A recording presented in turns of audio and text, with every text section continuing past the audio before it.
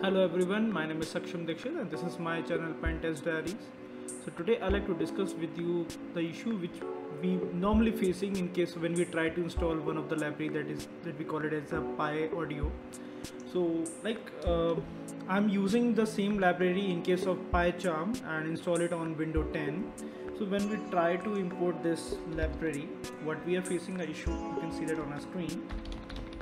When we try to install directly using the pip3, it will not allow us to install it directly. Okay, to overcome this issue, I figured out the solution on multiple forums, and there is one solution we can use it directly, that we call it as we have to use pipwin. So first we have to install that pipwin on our system. Okay, once it's installed successfully, then we have to proceed further for it, which you call it as a Pyaudio. So we simply have to type.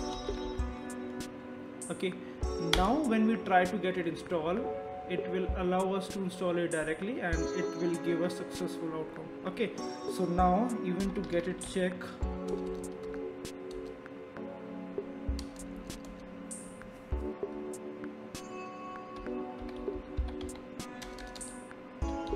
whether it's installed or not. Let me try to import Pyaudio and it's working.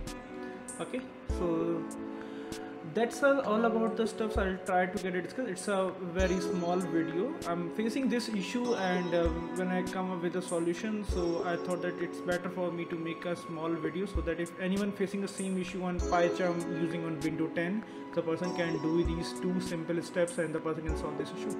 So thank you so much for watching this video. If you want to connect me on LinkedIn, here's a link, and even I have put in my blog link and even the GitHub link is over there. Thank you so much once again. Bye bye.